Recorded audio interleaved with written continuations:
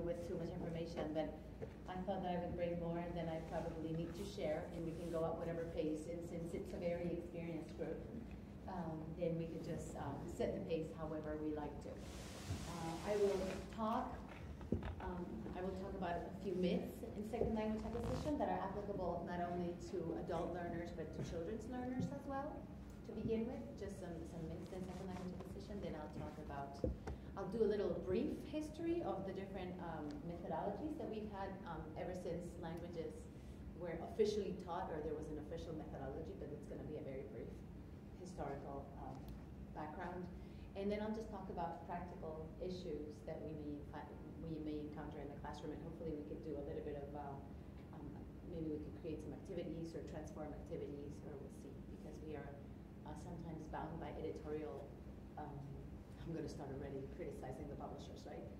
But sometimes, because I've been in contact with them many times, and they say, oh, that's a wonderful idea, but we're not going to publish that because it doesn't sell. So sometimes what we find in the books is not necessarily, in the textbooks, is not necessarily the most updated information that they have about language learning. So we'll criticize them a little bit as well. So I'm just going to share some myths in second language acquisition, and then you guys can tell me if you think it's true or not.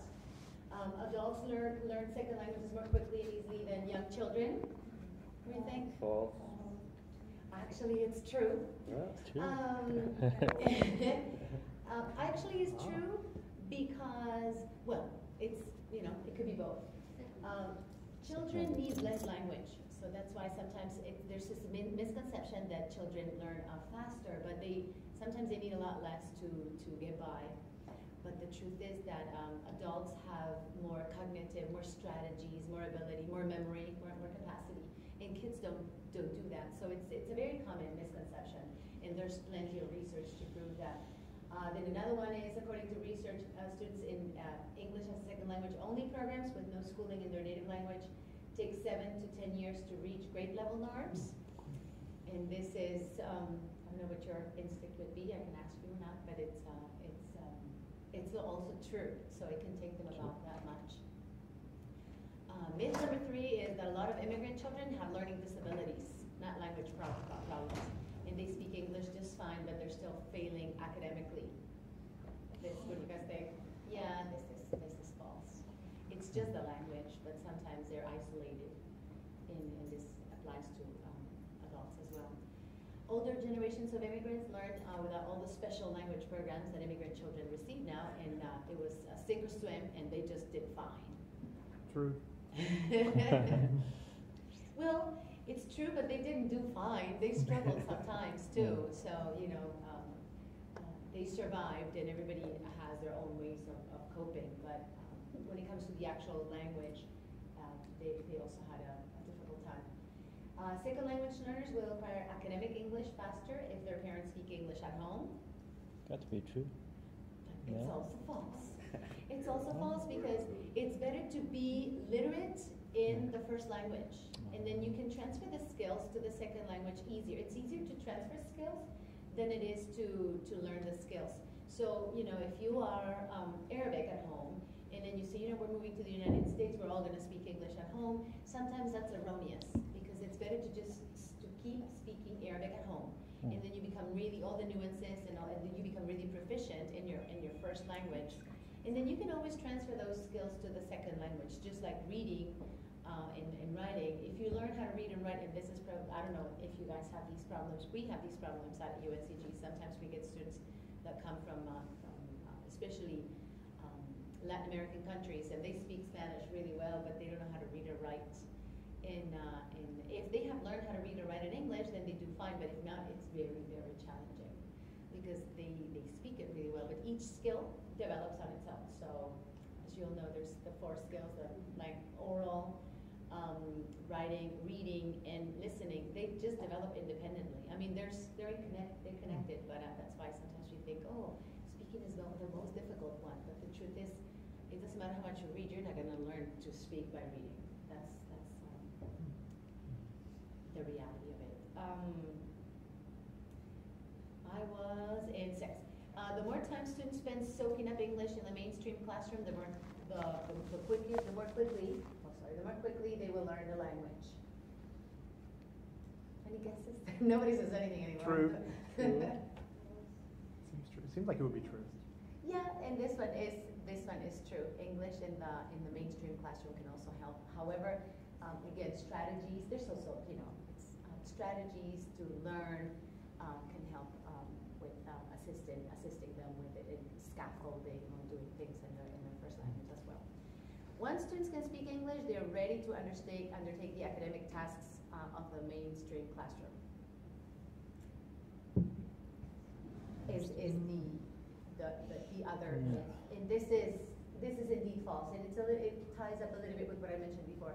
What they call the BICS, the basic interpersonal communication skills, those are acquired faster and sooner than the CALP, the cognitive academic language proficiency skills. The CALP is something that you learn in an academic environment. So sometimes we assume that our students know certain things or certain logistics that you do in the classroom, like, open the page, go to yada yada, and they learn that in the classroom, and they also learn to write in an academic way or to speak academically in the academic setting. So this is not something that they're going to bring from the house, because this is just the same as the students learning English in literature. It's what they would learn as well. So it's learned in a classroom environment. So it's thanks to people like us. So that, as opposed to like English for academic purposes or Spanish for academic purposes, like I've seen that in second language. And it's exactly what they're teaching. But this seems like it has behaviors in it as well, right? So it's not just like written English for academic. It's written, oral. It applies to all the language skills. Yes. And oftentimes it has to do with critical thinking, analytical skills as well. So if that's what you mean by behavior, then yes. Oh no, but also like the process of, you get into class and you open your book and you go to this page and you do that. That's like a behavior that you learn in the classroom. Yes. As opposed to the difference between the way you write a letter to your friend and then the way you write a letter in an academic setting. Those are very different. So yes, register, what we normally know as register and all that. Yes, this is learned. This is not something that they would learn outside of the academic classroom or the academic setting. So yes, we're responsible for that kind of thing in any language. Cognitive and academic development in native language has an important and positive effect on second language acquisition. This is true, obviously, yes. And the culture of students doesn't affect how long it takes them to acquire English. All students learn languages the same way. And this is false. Yes, this is false. So it really depends on their background, and this applies to even what we think is a homogeneous population. As you all know, we have different ways of processing languages. And so it doesn't occur, it doesn't always occur the same way, of course. So this was about the myths, and now I was going to talk a little bit, as I said, about the chronology of methods and the communicative approach, what research tells us, practical implications in second language acquisition. We're going to do some activities, Spanish only. I should have written second language acquisition only, sorry, or second language only in the classroom, and grammatical explanations. So I'm going to start with the chronology of methods. That's why I said that there's a lot of information here. But pretty much Skinner, out of the realm of psychology, I'm sure many of you know, action response or behavior response. We still teach dogs how to do things, thanks to Skinner. In a lot of the languages, they were believed to be learned that way as well. So the more you repeat and you drill, eventually it gets into your brain. And this is part of what was, I don't know, I learned English that way, for example. You just memorize, and you will learn, is what my teacher used to say. And somehow it happened, but many things happen at the same time. So behaviorism, audiolingualism, it came partly from behaviorism, but it developed in the military schools. The silent method, total physical response, Rassius method, communicative language. These are some of the very many approaches that we have nowadays. Communicative language teaching, content-based approach, culture-based approach, task-based instruction. Those are all words that we may hear in language places, and it's what we are trying to practice. I'm sorry to interrupt you. I know you're trying to go. Oh, you're gonna go into it. A little bit, Yeah. as long as you want to, as long as you're interested. But I was not going to spend too much time. But Well, I just want to know what they are. yes, then if you do want to know what they are, then I will go into detail. If not, I was just going to skim through them. But so behaviorism has to do with habit formation, repetition. The teacher's always, here, which is I have a little bit of an abhorrence to that position, but sometimes we do have to have it. So the instructor, so there's always this image of the teacher in the middle of the classroom, and the arrows always go in that direction. So I am the source, I'm the knowledge, and I'm the one who provides the knowledge. And then there's drills, translation. There was no communication among the students, and there was no peer work, no group work. So this was still practiced in a lot of countries recently. You just sit. You don't open your mouth ever to learn language. The language is taught in the first language, so you learn all the rules of the language. You do a little bit of reading, perhaps. And so this happened for many, many, many years. And this is where what we call traditional methodologies started. And it, to a certain extent, it had some impact, because when you spend so much time doing something, some things do stick. I remember still passages from when I was in, junior high school about a British teacher. So they made us repeat the same thing over and over about Arthur and whatnot. And so, I guess it's like some prayers, you can memorize things, but I don't know that I would be able to make any sense out of those set phrases. So this is about behaviorism. And then soon after that, and with the military schools, with the war, with the spies, they realized that they needed to talk sometimes. People really needed to use languages in an oral way. So then that's why they call this the audiolingualism. So the teacher's still the central figure in the source of knowledge, and it moved from the grammar in text translation, that's what they used to do in traditional grammar, to something a little bit more oral. So they did listen, and but they still repeated a lot. And so they have repetition, imitation, reinforcement, and there was this idea that the habits that you have in your first language interfere with the second language. So the best way that you can avoid that is just repeating and repeating and repeating. And instructors are pretty much drill leaders. This is still in a lot of the textbooks that we find a lot, because this is how many of us learn how to learn languages. And there's also this misconception as well that the way I learn language is the right way to learn the languages. And I'm not saying that you don't learn, and of course anything that I say here is my personal opinion about languages and what I have studied. And my dissertation was in second language acquisition, and but everybody can contest this. And what I try to do is find the research that has to do, or the research that normally shows us if things work or don't work, but sometimes research isn't always 100% effective either. So, and everybody can form their own opinion. We're not going to get to conclusions yet, but this is audiolingualism. So this time they did listen to a lot of stuff, because they have the spies, so they put them in a room, and then they just, for 8 hours, they needed to repeat things or say things, and repeat. And there are programs like Rosetta Stone and other programs that they're still sell, that have to do with you say something and then you repeat, and the computer will automatically tell you if you're saying something right or wrong, and it has to do with pronunciation. And it's effective for pronunciation, but for learning itself, it's questionable. It's what research says. So this is just an example of a typical activity. To eat, I don't want to eat. And then, what do you do with the next verb? To drink, and then you have to do the same thing. I don't want to drink. To dance, I don't want to dance. To draw. So then if you have a verb like duwadayala, all you have to do is write. Even if you don't understand what you're saying, you just have to do I don't want to wadayala. Because clearly the idea of not having to understand what you're doing is behind this. And then these are just some of the methods that didn't last very long, but are there, like the silent method. The silent method was taught, the instructor was here, they had a blackboard, and they had rods, colored rods, and then they would just write something on the board, for example, and then they would start giving the students a rod, and maybe say something, maybe say one thing, like, red.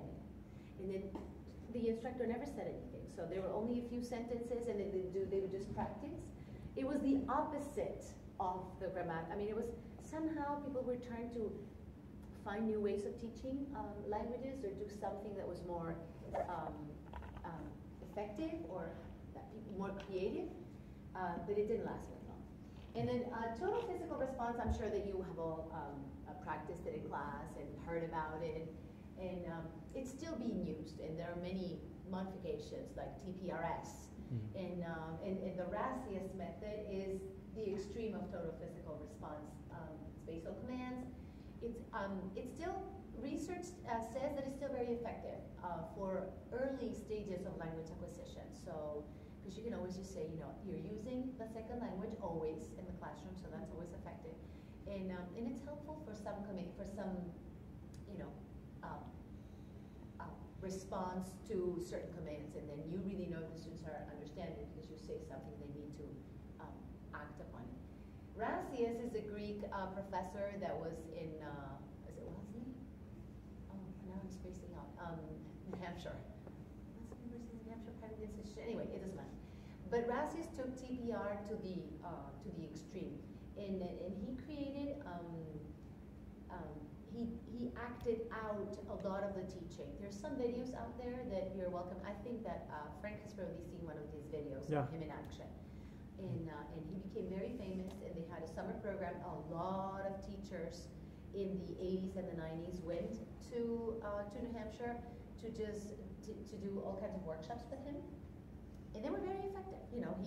But it's for a certain personality, because not everybody, you really have to act out everything that you're saying. I remember him saying, like, he was almost like a clown. Totally. And I remember him saying that so many teachers maintain sort of a warped sense of dignity.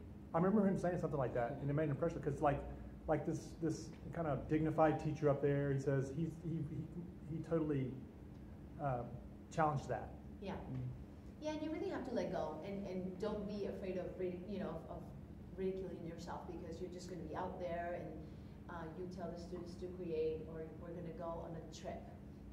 And then you use the entire classroom always. You're always moving, which is great for kinetic learners.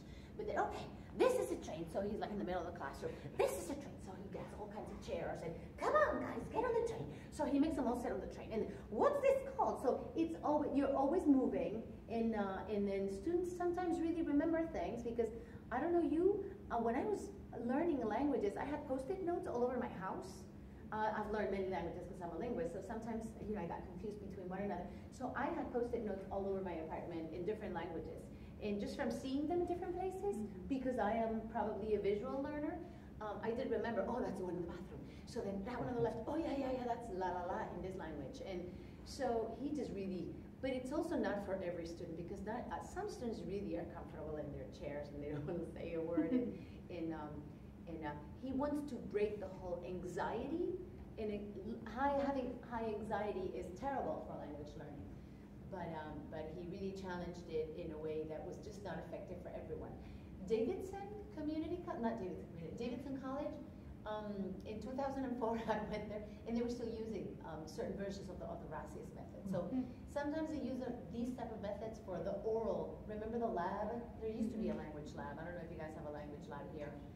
We don't have a language lab either. The idea of a language lab has disappeared.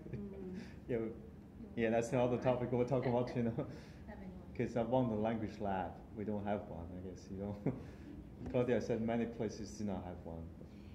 Go ahead. Well, simply because we have the web these days, so sometimes a lot of what was in the language lab can be accomplished on the web. Not all of it, but in these guys at Davidson, for example, used the concept of the language lab to simply practice oral communication. So they had 3 or 4 hours of instruction every week, and then 1 hour was devoted exclusively to oral communication, and they used this. And it worked well, it worked as well as they were pretty satisfied, the students were satisfied. Some of the current methods, communicative language teaching, content-based approach, culture-based instruction, task-based instruction. TBI is very, that one, there's a lot of research on task-based instruction. And then, what do they all have in common with respect to grammar? Any guesses? No explicit grammar instruction. No explicit grammar instruction. Yep. So maybe this is the new trend, which is, you know, I do some research, but I'm no expert. You know, I know that it's all sometimes it's just trends. Although we base most of what we do on sound research or sound as it can be done in second language acquisition.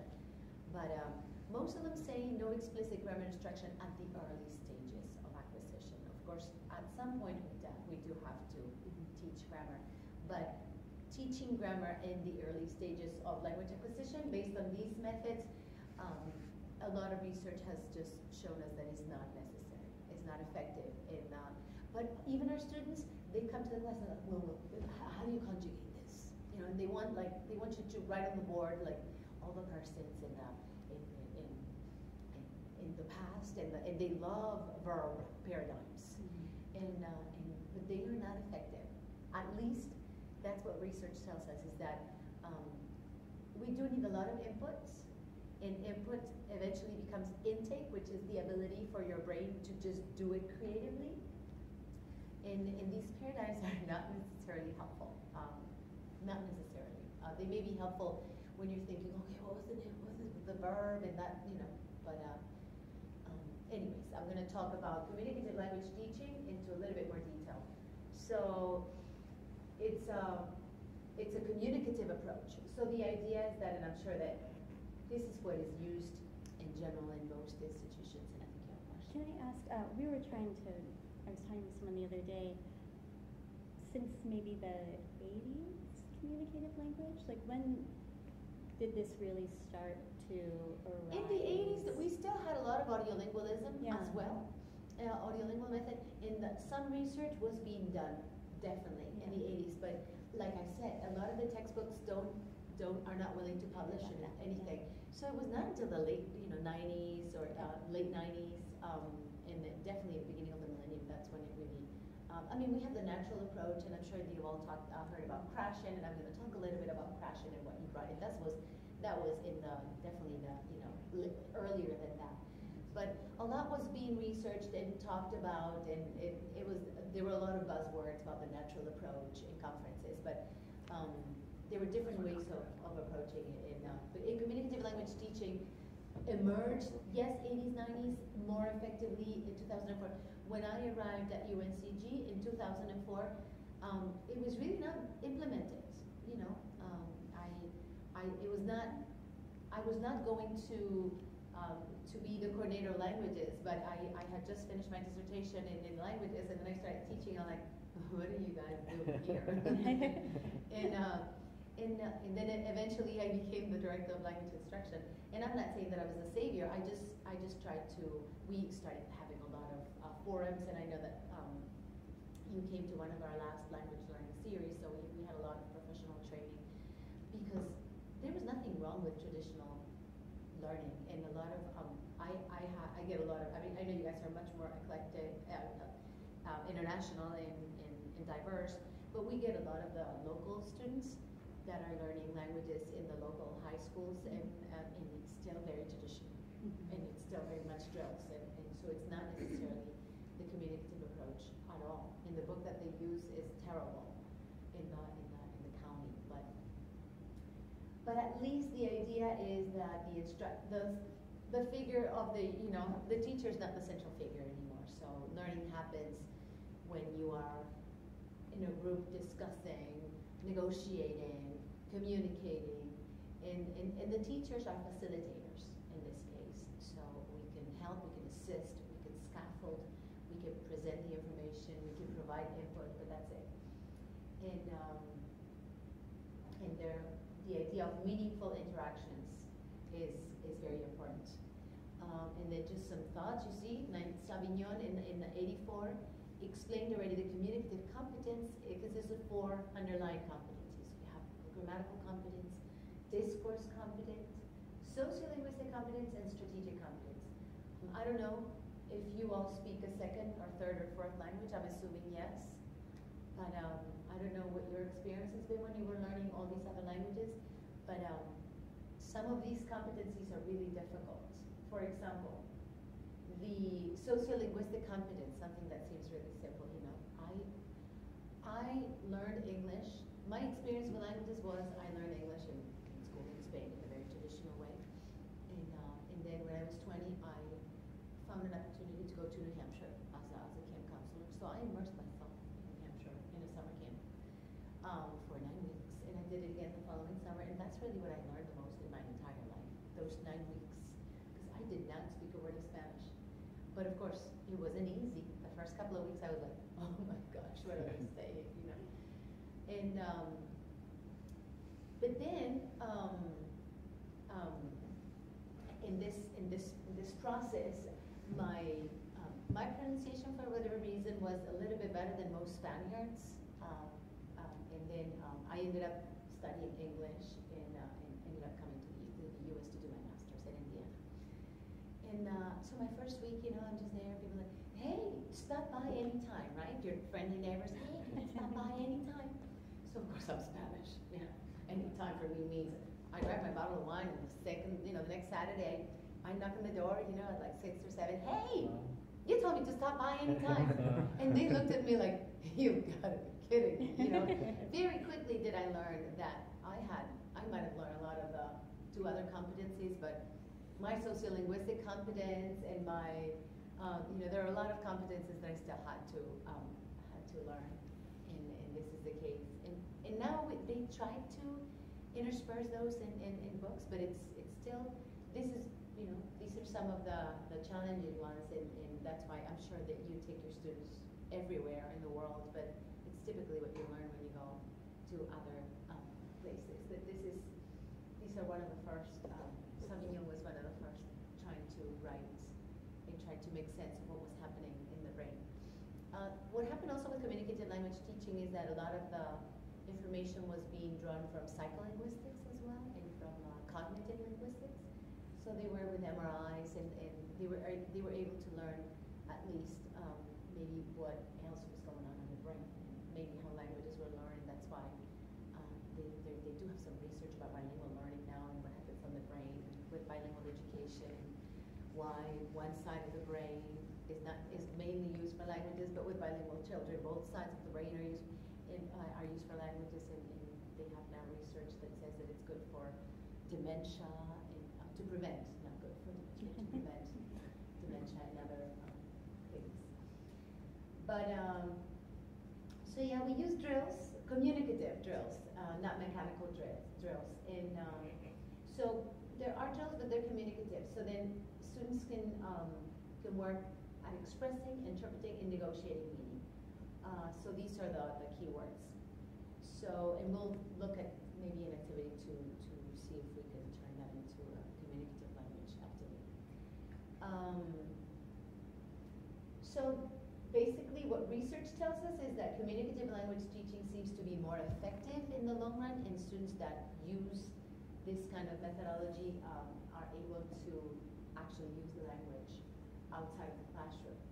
So, but both instructor and learners need some time to adapt to the method. We still, like I said, we still have students that refuse to participate in the class. They come and they want to sit, and they look at you like, no, you do the talking. I don't need to be engaged constantly in this group work thing. It's driving me crazy. Why not? So research tells us that learners need much input to be able to process learning, and this is another keyword, process. So input is what we're getting. They need influx of input, and then this eventually will become intake. In other words, the intake is the ability for the brain to not only, because sometimes, for example, we teach the past, and then we teach the past. They take a test on the past. They have an A. But then we ask them we have a communicative activity the following day about the past, and they can't use it. So why is it that they can't use it? Well, it takes the brain some time to process that information and to be able to use it to do this output part. So input doesn't become output naturally. So there's some time. There's just some time that has to happen between one and the other. And but acquisition definitely happens by way of inputs. So in repeated cycles. That's why we recycle information as well, because it helps in the long run. The best way to learn is to have learners do something with the language. So, so not only to communicate, but to, like I just said, to do something with this information. So in the past, students used the second language to practice a drill, and now learning occurs when we are actually using the second language to accomplish something or to do activities. And I'm trying to go fast because I'm trying to find something that we could do. Yes. Excuse me, I have a question there. Learning occurs when the second language is used at all times, even including the beginning of the teaching? Yes. Mm-hmm. Like for example, when I'm teaching Chinese 101, so researchers suggest that I should speak Chinese all the time. Yes. Chinese ideographic languages are an exception because students Okay. don't have they don't have any knowledge whatsoever. So anything that has Chinese, Japanese, and a lot of the Asian languages are the exception. But languages that are written like Roman languages, yes. When there is a word by word connection, and I know it's not word by word, but then from the very early stages you can use it. In Chinese is an exception, and some of the Arabic languages are also an exception because they need to know something before they can actually use it in a communicative way. So there are some exceptions, but for all the other languages, yes, from day one. But like I said, Thank you. You have the exception language, but you can, but still, it's as soon as possible. Right. You know, is the idea to start using it as soon as possible. But yeah, some languages present pose more challenges than others. Absolutely. So the activities that we normally find in textbooks are repetition, form, and production. So we go from like, this is the grammar, and then we're just going to use it. And there was no context sometimes in vocab lists. Of course, this luckily has changed a little bit. But I'm just going to give you an example now of an oral activity, for example. So, ik ben Marietje, wie ben jij? Ik ben Marietje, wie ben jij? Ik ben Adam. Ah, hij is Adam. Ik ben Marietje, hij is Adam. Ja, ik ben Marietje, wie ben jij? Virginia. Oh, ik ben Marietje, zij is Virginia. Ja, ja, ik ben Marietje, wie ben jij? Ik ben Haydn? Haydn. Oh, Haydn, sorry. Ik ben Marietje, hij is Haydn, zij is Virginia, hij is Adam. Ja, wie ben jij? Ik ben Adnan. Okay, this is just to serve the point of this is a very simple exchange where you don't need. I mean, this was Dutch, and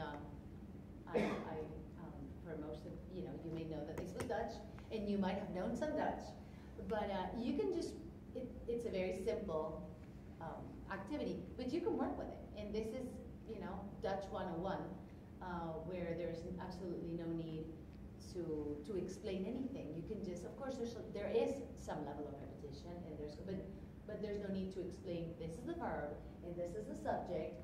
And again, in ideographic languages are slightly different because there's no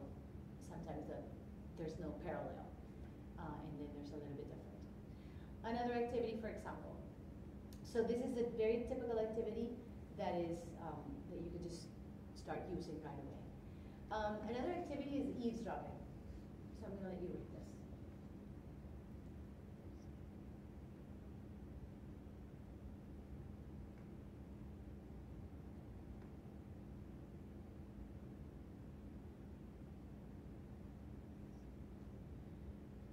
So I teach Spanish. Spanish is everywhere, luckily for me.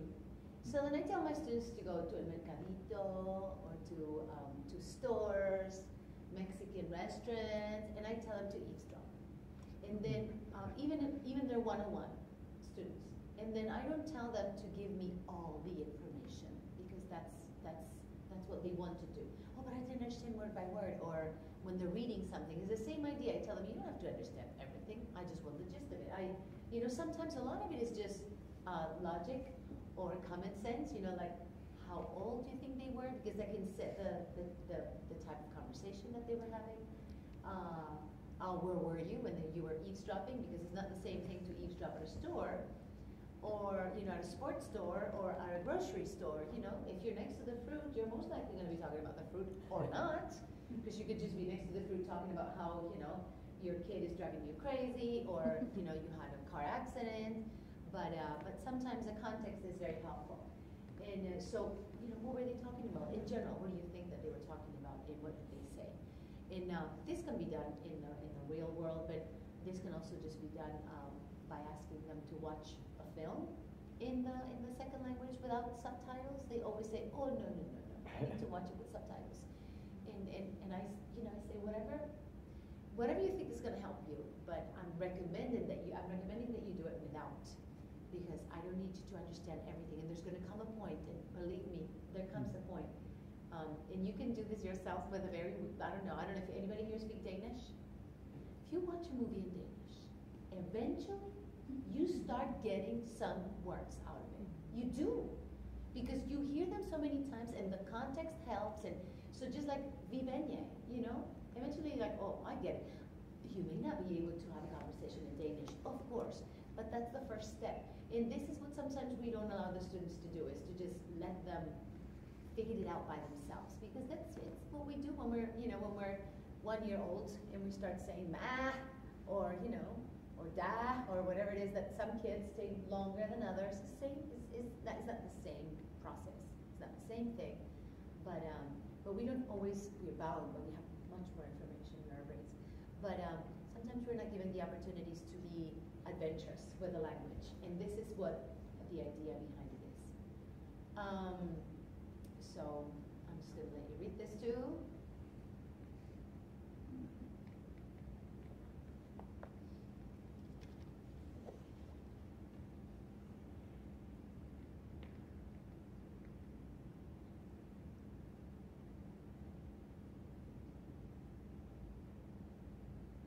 I don't know if you all teach same level. I imagine that you all teach all kinds of different levels, right?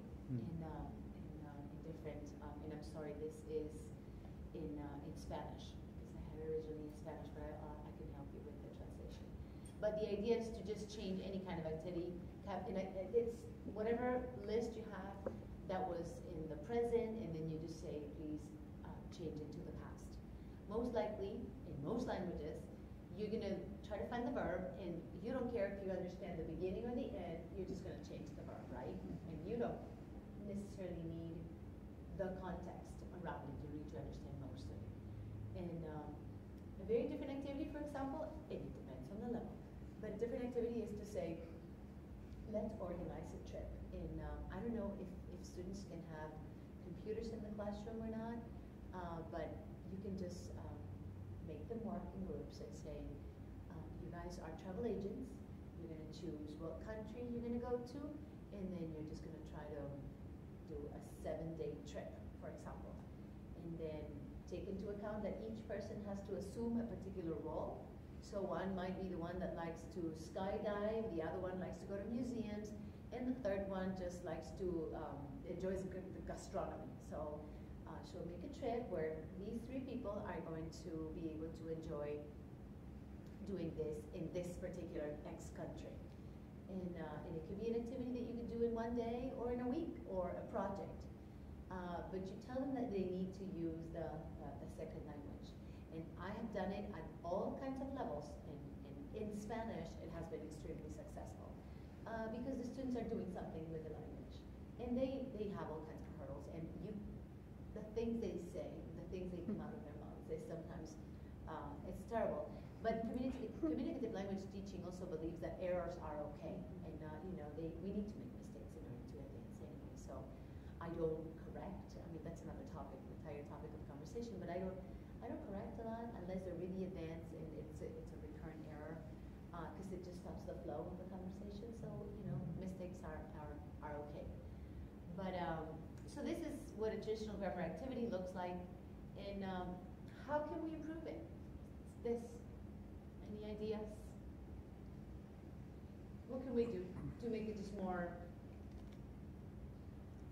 communicative language teaching oriented, or more real?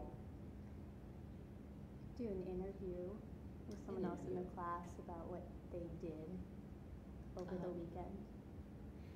Mm-hmm. For example.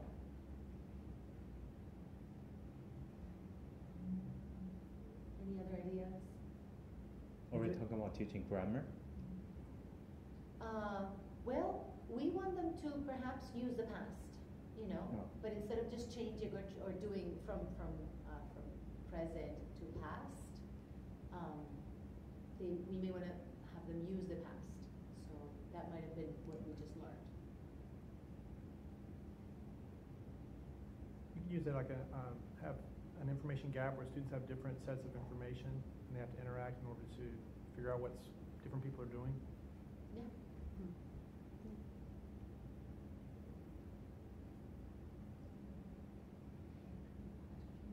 20 questions? Yeah, such as a mystery person, a group decides on that. Another ask question to a famous person. Yeah. Or like a murder mystery with the past, going off of that. Yeah, that's cool. I'm glad you got that. Yeah, a murder mystery. Like, where were It you? helps. Pictures. Pictures. Yeah. It doesn't always have to be oral. It says communicative language teaching, but it could be writing, or it could be listening, or it could be viewing something. So it doesn't. But yeah, pictures. Yeah. Yeah. These are just some ideas. Contextualizing that can help. Starting with either a film or a text or a fragment of something instead of just raw sentences. Brainstorming among students, something that is content-based. So, you've all made suggestions about that. Or be part of a reading activity. It could also be part of a listening activity. Follow up with another activity. Research tells us that sometimes activities that go in steps or that have different, that really helps. So we go from like little to big. You may want you may want them to use the vocab about something, and so you start just by using, and you give them the vocab. They don't have to know everything, so you can have everything on the board or in the book or whatever. So you give them the vocab, and you say, okay, we're going to start little, and we're just going to start with a particular imaginary setting, a murder mystery. So we have the weapons and the possible assassins, and we have different people, and we have a house haunted. It's really good at Halloween to have these things. And then there's the dead cadaver, and I don't know. You can do anything you want really. And so the first activity could be very basic. What do you think happened, or give me some. It's just an image, and you say, give me some words that happened here. And then the second one is what was going on before this image, what's going to happen after, and then you can create your own story, so you can provide the context, and you can give them several activities.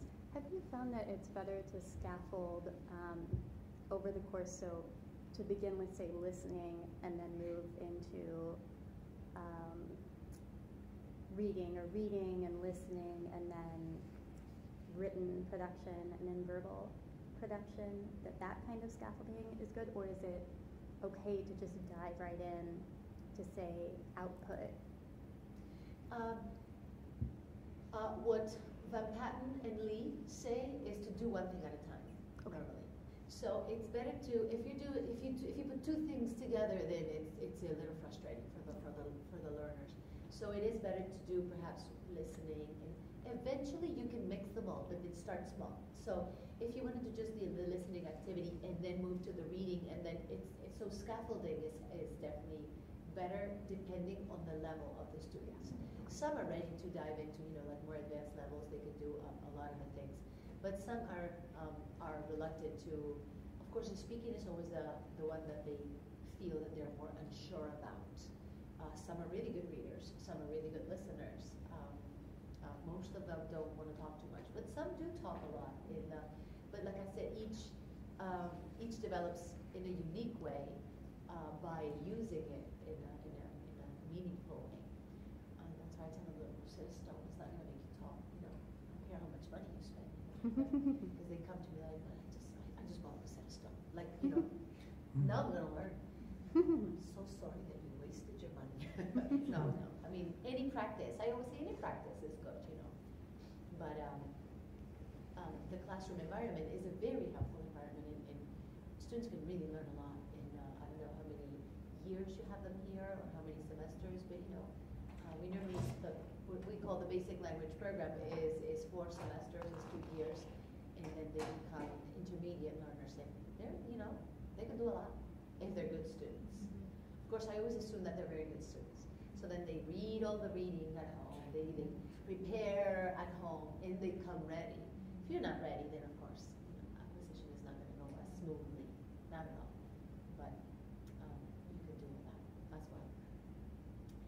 Culture base, same thing. If you are from, if you're teaching French and you want to do something related to the Caribbean, to the French Caribbean, and put them in some sort of a different environment, that can be very helpful. And anything that has to do culture with it, you all know that culture has been modified enormously. And luckily, we've had culture included in a more meaningful way in a lot of the textbooks now. So it's not just, I used to really hate when I saw a flamenco dancer in the books for Spanish or a bull. Yeah. I'm like, really? Nothing else in Spain? Paella, flamenco dancer, and bulls. Wow. That's all we do. And jamón. Yeah. I mean, it's important. Don't get me wrong. The jamón is really important. Yes. But and of course it's part of the culture, but it's you know what I mean. So luckily, at least now we know there's other stuff that is just and it can be very. It's a factor that can really motivate students to really include. And there's a whole new wave of culture-based instruction, so that and sometimes that's my personal view, when you take everything to the extremes, everything has to be from the culture. So and everybody can do whatever you find that works. And sometimes our own students, everybody learns in a different way. We have different. I'm sure that the students at your institution are very different from the students that we have as well, and they may just need something slightly different, or they may be looking for something different. We have an activity here too. So this is, so in a communicative language activity, we actually give them the verb instead of telling them to use it. So, so this is a communicative language teaching activity. We give them the verb and they have to finish it, which means they have to understand what the verb says. And they can always ask. But they need to write something that's meaningful rather than let's just focus on what's the past of this verb. This is just another example. This is another traditional activity, write sentences with these verbs in the present, blah, blah, blah. So same thing, how can we modify this activity? I'm going to give you now, I'm going to let you talk. So this one, and because I remember from your class there were 3 types. There were mechanical, meaningful, and communicative. So the one from before was mechanical, right? Where you just This one is mechanical, yes. But that's mechanical because you don't have to know or understand anything. You just change it from present to past. Well, now, this one is meaningful because you need to understand the meaning. But No, the one no, that no. we saw before, the one that before. Yeah, I'm sorry, the one before. Yeah. Mechanical drill. But that one. But now, do you mind going to the next screen? This one. Yeah, but that one there, is that meaningful? Well, it is, but how it is meaningful. But how can we make it more communicative? So instead of just saying write sentences with these verbs, how can we just modify this activity? And that's why I was just hoping for you to become creative for 4 minutes, and I'm counting. Speed dating, where they. Well, you can work in your own. Sorry. Okay. Yeah, work see in what you pairs. couldn't come up with. So- Yeah, for 4 minutes, you can either work in pairs or in a little table, and use since you're this here, I'm gonna walk words, around. All right, so how to make this Yeah, more, like- to make it more meaningful or even communicative? How can you They modify? could Okay. Just modify, what would you do? speed dating, Just right? make Where it, you line you up know? the desks and they have to ask each other questions and answer it using these verbs. So like, if you could fly anywhere right now, where would you fly? Like if you're doing Okay. if then for the conditional or something, right? And so then they've got 2 minutes and they do that speed dating down the line, coming up with questions to ask about that. When the answer question and the answer uses the same verb. Yeah, so like if I asked you if you could fly anywhere, Right. say, oh, I would fly to, I don't know where you would fly. For the Now I want to know. can think about your method of drawing pictures. To draw something quickly, to say, then exchange your pictures to describe the situation. Oh, what the other I'm person dreaming. drew.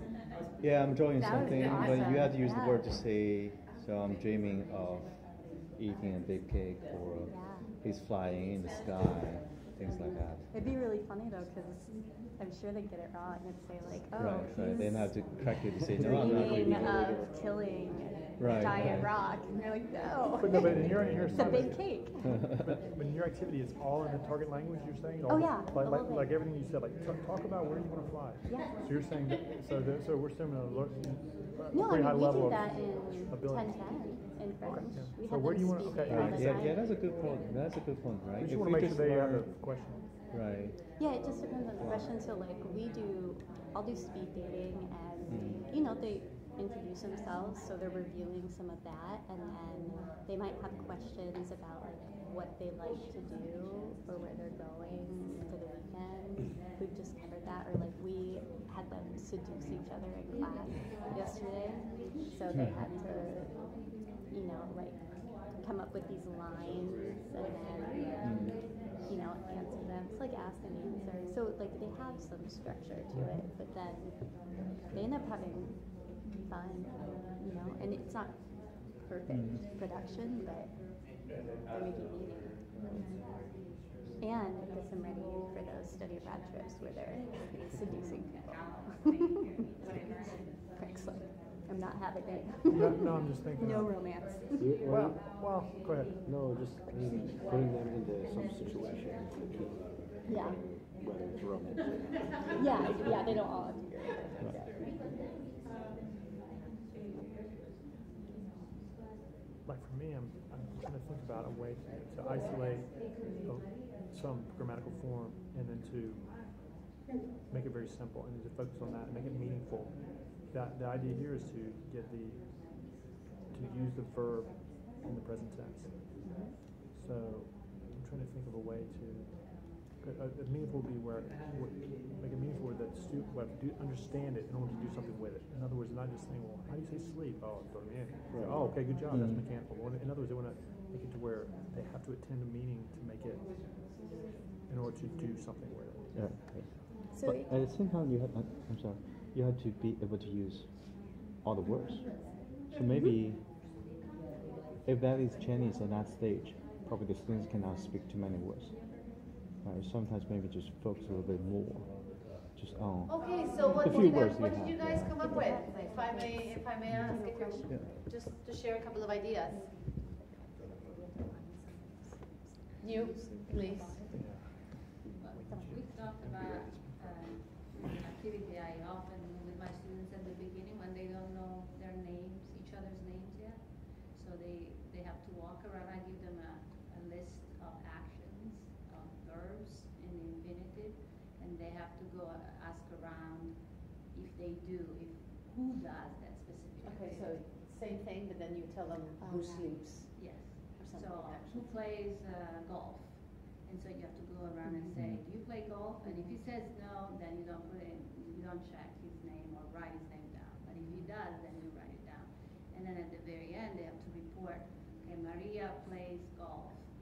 Maria and John play golf. So you practice different, the present tense with different personal pronouns, right? And then the other thing is The schedule. yeah, to create a schedule. Create your own schedule, what you do and what time of the day. Uh-huh. Any other ideas that you'd like to share? We one of the things that I do in the class would be using pictures. Like we're learning the small words at the very beginning, pair them up, or maybe 3 students in a group. One student would draw an easy, quick picture. Then other students will guess. Draw a picture to say someone's flying. So the students will say, Superman's flying, or he is flying to the moon. So by using the sentence, but if they guess wrong, the person would correct them to say, no, I am flying to a big cake. Things like that. There's a version of that game in English which is really fun too, kind of like telephone, where the meaning gets skewed. Oh yeah, so you yeah. draw something and pass it, Yeah. and that works well, I think, for this too. Any other ideas of what to do with this? We talked about just creating making it in form of questions that they can ask as an interview to other classmates. Uh-huh. Yes. So these are some of the things that we can do. Excellent. Thank you. Now I have a couple of questions for you. Do you use the second language in the class? Yes. Why or why not? Why do you use the second language in the class? Or I know why you don't in the beginning stages. Yeah. But what do you guys, 50-50. the ones who said yes, why do you use it? For an immersion experience, immersion to be exposed to the language Yeah. input. To shower them with the input of their target language, like Uh-huh. like you mentioned already. Where else are they going to hear the language? Where else are they going to hear the language? That's my point. If My it's- sister's not like, if you need it's to not explain this to me. It's in the book. Why you want me to explain something that's in the book? Read it, Well, it Uh-huh. helps them become resourceful and to think about problem solving and to listen to cues. Uh-huh. If you're only speaking in the language the whole time, they have to be active and engaged and trying to figure out, what's happening. Even if they don't know all the words, it doesn't matter, but it helps teach some of those learning skills that we want them to have. Yeah. Well, in your experience, what works better? In terms of grammar. I usually assign it as homework and then I just go in class. And especially at the beginning levels, I used to, and that always worked great for me. I always told them that we would have 5 minutes of English. So we go all in Spanish, but when I saw that they were like freaking out, and I said, okay, 5 minutes of English, and that way we could explain whatever was that, and then we went back to Spanish. And it gives them like, they felt For the anxiety for the reason, side, right? Yeah. more than Yeah, anything. anxiety is important in second language acquisition. So there's lots of research that says that, low levels of anxiety help in learning. High levels of anxiety completely interfere. And that's why there's the myth, and it's true, 4 ounces of wine helps. More doesn't. Only 4 ounces of wine. Because 4 ounces. Of course, we're not going to go to our students and say, hey, have a beer before you come to class to lower your anxiety. No, but it is true that sometimes it's the idea of the anxiety. Sometimes we can create the atmosphere in the class and just, where you make yourself the first. I laugh at myself all the time, and I ridicule myself out there. And to just try to ease the situation. But for some will never relax, and you can see them. They're tense the whole time they're there, and you ask them a question and they sweat, and their hands are like, and it doesn't really help. But yes, with grammar, what current research tells us about grammar is that it's controversial, but what it tells us is at the initial stages, especially, and this is Spanish 1, Spanish 2, first semester, second semester, even fourth semester, all that intermediate, grammar explanations are really not needed in the class, especially because books, we have fantastic books and web sources these days that tell you everything. We have videos with these ladies with glasses, they always have glasses. Yeah. And they're always ladies.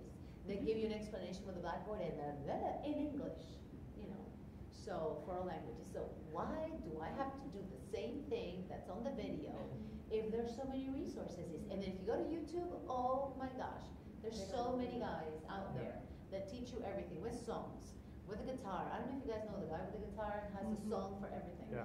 So for every language. So really, do I have to do? No, there's just no need for me to spend wonderful time that I could just be trying to provide input to my students doing something else. And I know that you have a question. Yeah. So it was about the grammar thing or the homework that you assigned. So I had,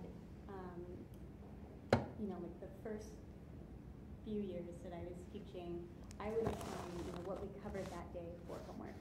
And then Dr. Leclerc couldn't be here, he's teaching probably all in English and probably just having them memorize dates in his history class. You turned the recorder off for that, right? He Off the record. got me to assign what we would be covering in class the night before. So they would see the grammar, so like the future or the new vocab or whatever, before coming to class, which makes them really nervous and they don't like to do, but it's been helpful. So is there, I don't know, do other people do it before class? Do they do like homework as review? We try to implement the flipped classroom. Yeah. So the theory, the grammar, they stay at home with those beautiful videos that they can watch, and tutorials and list of vocabularies, and then they come to class ready to use the language. Ideally, do things with the language. Yeah, That's the theory. I thought you were really good students. Well, Yeah, we have it's not, that's the theory, but in practice, maybe a third of the class does the other. Yeah, I kind of feel like you had to give them a quiz, a test. You have to If I grade don't them. do that, they just simply don't. Yeah, it's not. Yeah, time.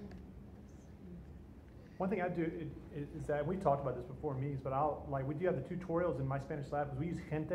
I know you guys have used Gente some, but we use Gente and it has my Spanish lab, and there are tutorials you can assign that, and it can be a joke. Maybe they just click it and don't even watch it. But what I'll do is I'll assign tutorials before the class, and I'll give them a couple of simple homework assignments in my Spanish lab, and I'll give them unlimited attempts. I mean, if you can't watch a tutorial with unlimited attempts and make 100 on that, but at the end of the day, if they don't do it, they don't do it. And then hopefully, ideally, they come in and we can just use that time for practicing. But unfortunately, it seems like we have the restraints of like limited time here in the class. We have to give tests, and then we have students maybe they can go complain. I know let's be honest. I mean, for me, I'm afraid of getting a lot of bad student evaluations. So I'm just saying, there's the reality. That's the reality. So anyway, I try not to give too many grammar explanations, but I know in Gente, if you start at the front of the chapter, I mean, it's a headache. So I will, at the start of the chapter, I'll take a little bit of time and I'll just point at the base page and I'll just say, by the way, look, here's the grammar for this chapter. Yeah. And I'll just kind of point at it and talk about it for a minute. And I'm not saying that's the right thing to do, but it feels like I'm kind of covering my back a little bit by doing that. Yeah, students put a lot of pressure on us too, and then they always say, no, it's your duty to teach me, or you need to, I don't understand it, you explain it to me. And I always say, I'm happy to explain everything to you in office hours. But I'm not going to spend 15 minutes here when, we're in the middle of the classroom when most of the other students are doing well, and it's something that, some students do have the hiccups here and there, but I try to use class time a little bit more effectively. I'm going to walk you through some givens. Really, I know that we're at the, I don't want to overwhelm you, and like I said, I have a lot of information, but at least I just want to give you some givens of second language acquisition. These are just some research-based information that you might find helpful. And then I have some crash information as well, but it's very general, so I'll walk you through it too, but you tell me where to stop. SLA, second language acquisition, does involve the creation of implicit unconscious linguistic system. We have no access to that. We can manipulate the language, and that's why input is the best thing that we can do. But it happens differently in with every learner. Then the rules of syntax lie outside the awareness of this implicit system. So they do different things in a different way. They arrive at syntax in different ways. Input is fundamental. In language, is meaning bearing. So input is also related to meaning. It's extremely important. Crash input for the input hypothesis, and I'll talk a little bit about that, and this is from the 70s, but comprehensible input causes acquisition, and comprehensible input is input that is the whole I+1, yeah. So it's just information that is a little bit above. If it's at the same level, they're not going to learn. If it's below, they're not going to learn. If it's I+7, they're not going to learn. So just a little bit above, and there's a lot of truth in his claims still.